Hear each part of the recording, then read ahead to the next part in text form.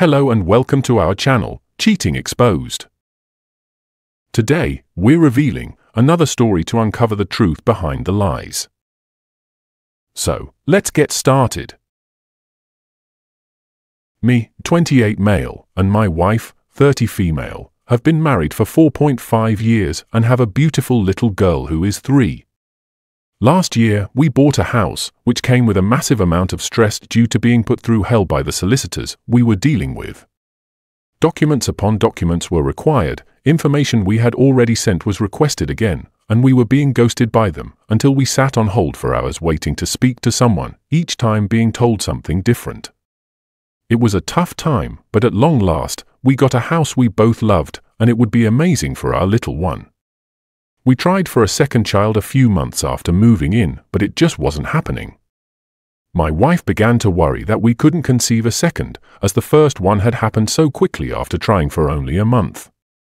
I had some reservations about having a second child so soon after the stress of moving, and I was trying to get a better job at the time so we could be more stable. I told her this, and she got really upset, thinking if we didn't try now, we would never conceive. I relented because I saw how much it meant to her, and I did want a second child, so we tried. Months rolled on until eventually, she fell pregnant. It was great, as she was immensely happy, but I had a nagging dread of responsibility that if I didn't get a better job soon, we would struggle with 2 children. I locked myself away for a few months, participating in online courses to try and gain the skills needed to move into a different career path, something we had discussed, and she seemed to be on board with. During this time, we did drift apart as I only saw her for a few hours at night during dinner, and then I would go upstairs to the study to continue with the courses. We grew distant and didn't really interact all that much. We still had a decent amount of sex for a married couple, at least once a week, often more. Fast forward 3 months, and we had a talk where I said I felt like we had grown apart and that we weren't like the old us. Things had gotten a bit robotic with me trying to learn and study as quickly as possible to get a new job with a baby on the way. We agreed that we needed to take more time out for each other, as things had gotten a bit stale between us. We spoke more from that point onward, and she mentioned how happy she was at work with her team. One guy in particular, she seemed to mention more than anyone else in her stories. She changed almost overnight. Suddenly, she started doing things she wouldn't usually do. She was on her phone almost constantly, taking baths every single day immediately after work, shaving her legs routinely, and really going to town with makeup and moisturizer. I questioned her about it at the time. She responded that because she was getting bigger, she wanted to take better care of herself and feel a bit better about herself. I bought it. Understandable, right? She was worried about her weight, so I thought it was good she was doing these small things that made her feel better. There were other things as well, small signs that gave me the idea that things weren't as they appeared. She was staying later after work and wanting me to go upstairs earlier at night to put our daughter to bed. Still, I didn't suspect anything and trusted her 100%. One day, out of the blue, she asked if it was okay to go away for the night to see an old school friend she hadn't seen in a long time. I said, sure, that's fine, it would be great for her to catch up. It didn't even cross my mind that she could be having an affair with a guy from work, or anyone else, for that matter. A week or so later, my mother-in-law visited and told a story about her friend, who was going through a divorce. Her friend had found texts on her husband's phone that revealed he was having an affair. My mother-in-law and I discussed how awful it must have been and how we couldn't imagine ever getting to a stage where we felt the need to check our partner's phone. I looked at my wife during this conversation, and for the tiniest split second, I saw a flash of unease and fear wash over her face. Then, it was gone in a blink, and the conversation continued. That was when I started putting things together. I didn't actually believe she had done anything, but there was something nagging at the back of my mind. As I connected the dots, I became more and more concerned. After she had gone to bed, when I would usually be studying, I walked into the bedroom, and it was like I'd caught her in the middle of something. She was in bed and had quickly pulled the covers up to her chin as I entered. I asked if she was okay, had a small chat about a few things, and kissed her good night. My mind was now on red alert. I knew her password from when we got together, so I logged into her social media accounts on my computer back in my study. What I saw was worse than I could have imagined. They had been sending each other videos of themselves being intimate and talking dirty for the past week. She had been doing it when she went to bed while I was studying after putting our child to bed. The conversations made it clear that they had been having sex at work and had even done it in our house while I was at work. I also found out he was almost 20 years older than her and had a wife and 2 kids of his own. She had been doing things with him that she would never do with me intimately.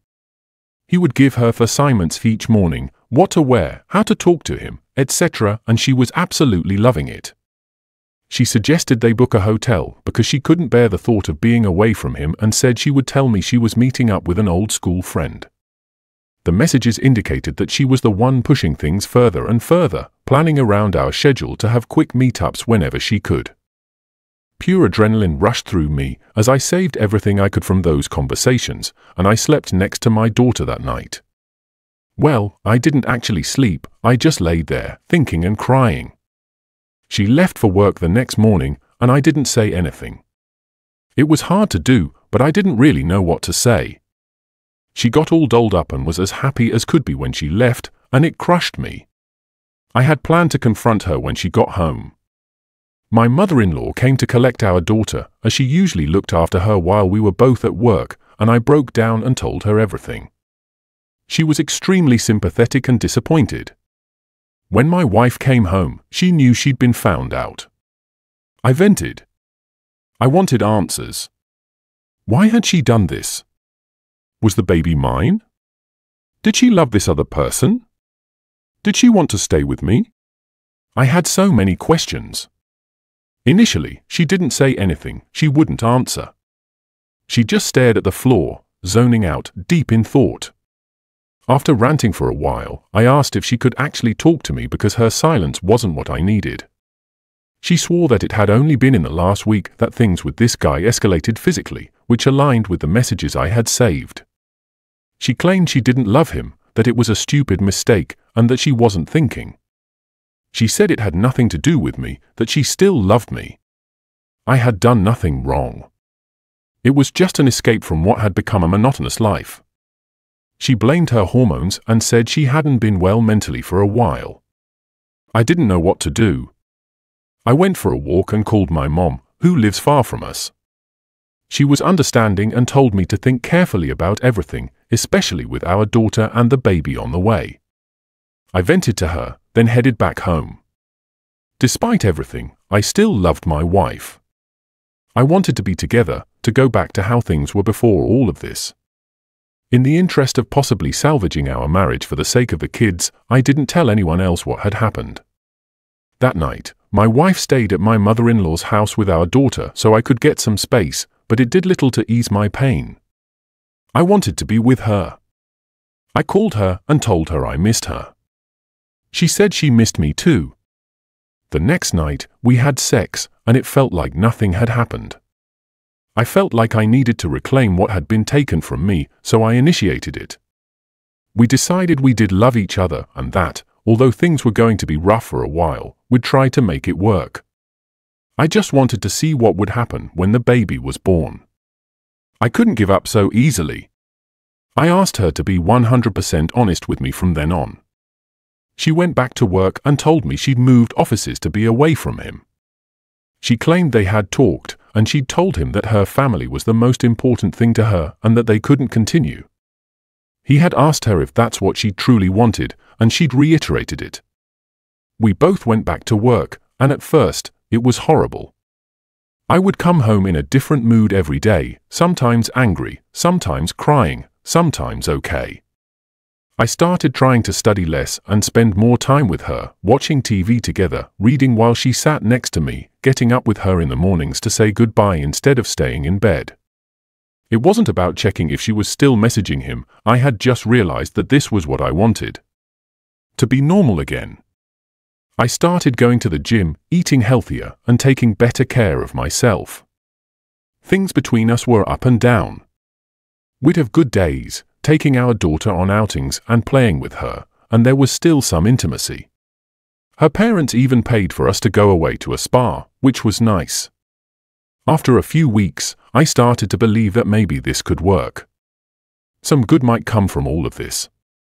But last week, she told me she had to go away on a business trip on a day she usually didn't work. That raised a red flag. I expressed my concern and asked her straight up if this was an excuse to meet up with him again. She reassured me, gave me the time and location she'd be, and even asked a friend to watch our daughter instead of her mom, which felt strange. Despite all that, things had been going well, and it was still early, just 3 weeks since D-Day.